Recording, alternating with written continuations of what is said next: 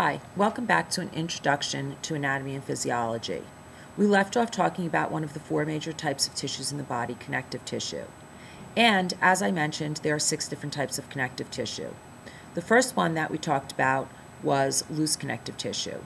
We then moved on to adipose tissue, which is fat, and we finished the last podcast with fibrous connective tissue. We're now going to talk about the fourth type of connective tissue, cartilage. Cartilage contains an abundance of collagenous fibers in a rubbery matrix. That matrix is made of chondroitin sulfate, which is a protein carbohydrate complex. You may have heard of chondroitin sulfate because it's advertised on TV as a supplement used for improving arthritis. Chondrocytes are the cells that really produce cartilage. They secrete collagen and the chondroitin sulfate. Cartilage is strong and flexible, and we find it in shark skeletons. As we discussed before, chondrichthyes are made of skeletons almost entirely of cartilage. We also find it in different places in the human skeleton, especially in joints and in places like the cartilage of our ears and noses. Our windpipe also has rings of cartilage which prevent it from collapsing. Fetuses of most mammals begin primarily as cartilage, and as the fetus develops, more and more of the cartilage is replaced by bone. However, when they're born, they still have a larger percentage of cartilage in their skeletons to help them get through the birth canal. Once the baby is born, more of the cartilage is replaced by bone, and in fact, a baby is born with more bones than it has as an adult. The next type of connective tissue is bone. Bone is mineralized connective tissue. Osteoblasts are the cells that make bone, and they form a deposit of collagen in their matrix. Included there are calcium, phosphate, magnesium, and they combine and harden within the matrix and form the mineral hydroxyapatite. The combination of hard minerals and flexible collagen make bones harder than cartilage without being brittle. It's important to remember that our bones are somewhat flexible. If they weren't, we would break them often just from doing things as simple as jumping. The last type of connective tissue we're going to talk about is blood. Blood is unique because it has a matrix of plasma. Plasma is a liquid. It contains waters, salts, dissolved proteins. There's 2 classes of blood cells, erythrocytes, which are red blood cells, and leukocytes, which are white blood cells. We will talk more about those when we get to the circulatory system. Included in the plasma are particles of cells called platelets that are involved in clotting. After connective tissue, the third type of tissue in the body is nerve tissue. Nerve tissue senses stimuli, transmits signals from one area to another. This is a very high-speed form of communication within the body. A nerve cell is called a neuron, and as you can see from the diagram, the cell body contains the nucleus, and there are multiple branches coming off of those. Those branches are basically called processes or extensions, and there's 2 types, the dendrites and the axon. The dendrites transmit impulses coming into the nerve cell, and the axon transmits impulses leaving the nerve cell. The fourth and final type of tissue in the body is muscle tissue. Muscle tissue is composed of cells called muscle fibers.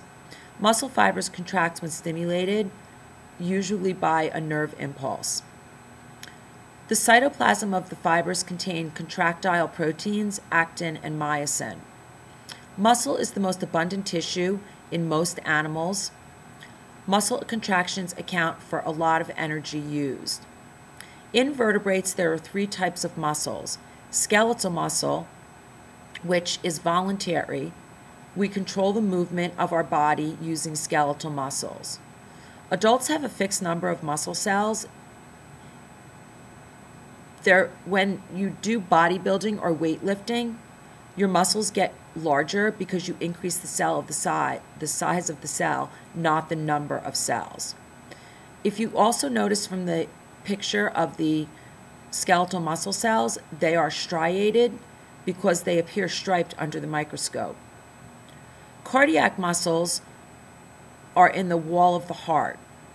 They are striated and branched, and we only find cardiac muscle in the heart. The ends of the muscles have intercalated discs.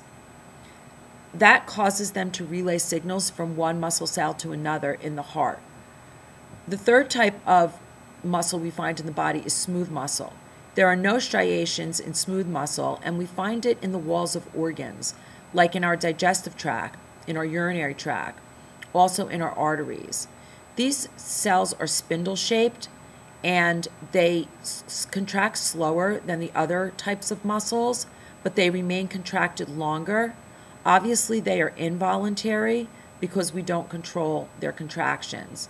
They help to move things through the organ systems of our body: food, urine, blood, etc. Let's talk about organs. Organs are different tissues organized into organs. And they contain mesenteries, which are sheets of connective tissue that suspends the organs in the body. This way they don't move around. If it wasn't for mesenteries, your abdominal organs would be in a pile at the bottom of your pelvis. The mesenteries are moist and oftentimes are filled with fluid. There are different body cavities, and in yourselves and mammals, the thoracic cavity is the chest cavity and contains the lungs and the heart. The abdominal cavity contains the liver, the digestive system, the urinary system, the reproductive systems, and the two are separated by the diaphragm. The diaphragm is a sheet of muscle that separates the thoracic or chest cavity from the abdominal cavity. When you have a spasm in the diaphragm, it causes hiccups. There are several different organ systems, and in most textbooks, it will tell you that the human body has 12 different organ systems. Each organ system combines a bunch of different organs to work together to perform a specific function, such as digestion or circulation or breathing or reproduction. So these are just some examples of the different organ systems in the human body. One of the most important things that your body needs to do to keep you healthy is to regulate your internal environment. A big player in regulating the internal environment is interstitial fluid. Interstitial fluid is the internal environment of vertebrates. It fills the spaces between cells. It's where nutrients and waste are exchanged between tissues and the blood vessels, specifically the capillaries. Your body needs to constantly maintain an internal environment in order to keep you healthy. That is called homeostasis. Homeostasis is environment. A homeostatic control system has three functions.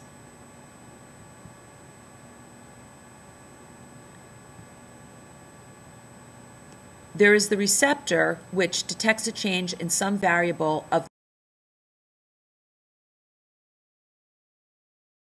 There's the control center, which processes that information from the receptor and directs a response by the effector.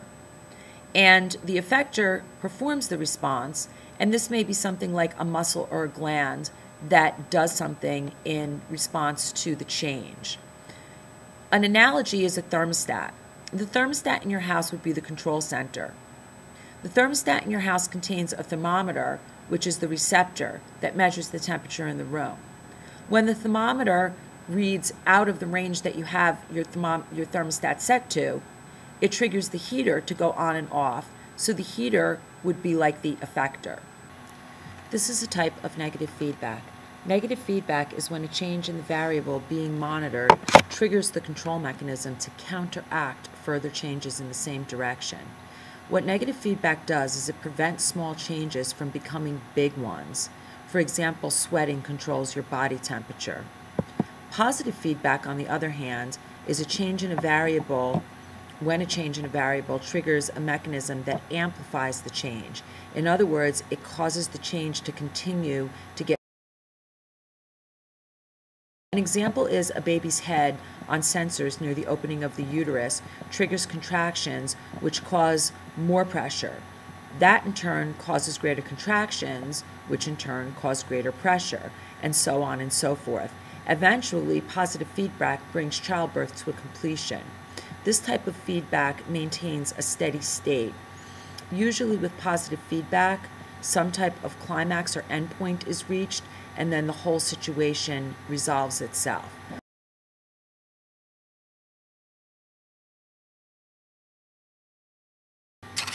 The last thing we're going to talk about is medical technology.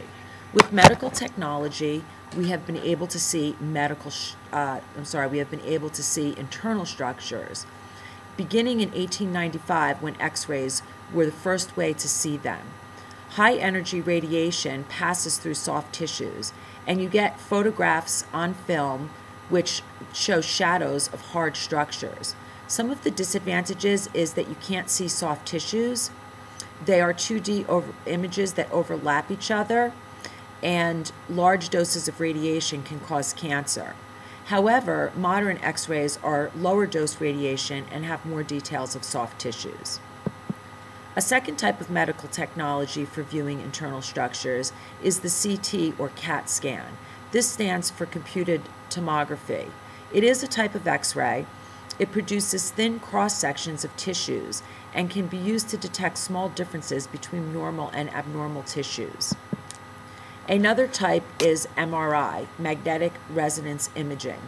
This does not use X-rays. Basically, it works due to the behavior of hydrogen atoms and water molecules. In a magnetic field, and the magnet in this machine is turned on once you're in it, the magnet causes all the hydrogen ions in the water of the body to face the same direction. The MRI lines up all the hydrogen atoms with a pulse of radio waves, knocks the hydrogen atoms out of alignment. That pulse of radio waves actually causes the hydrogen atoms to release radio waves, which are picked up by a scanner and turned into a computerized image. This, unlike X-rays, works very well with soft tissues that contain a lot of water, but bone and denser tissues are almost invisible because they contain lower amounts of water. Finally, the PET scan, PET for positron emission tomography, is used to view different levels of metabolism in different tissues. Patients are injected with a biological molecule like glucose that's labeled with a radioactive isotope, like radioactive carbon. The cells are then metabolically taken up. The cells metabolically take up the glucose. The radioactive isotope releases positrons, which are positively charged particles. Those collide with electrons inside the cell, and that in turn causes a release of high energy radiations, and the PET scanner detects that and picks it up, creating an image. What it shows is metabolic activity for example, in the brain. High levels of metabolic activity could indicate cancer, because cancers are cells that reproduce very rapidly. Low levels of metabolic activity could show areas where a stroke or Alzheimer's affected the tissues, and those tissues aren't really working anymore. So those are 4 different types of medical technologies that are used to view internal structures. This ends our introduction to anatomy and physiology. The next podcast that you should be watching is the one on the integumentary system. Bye.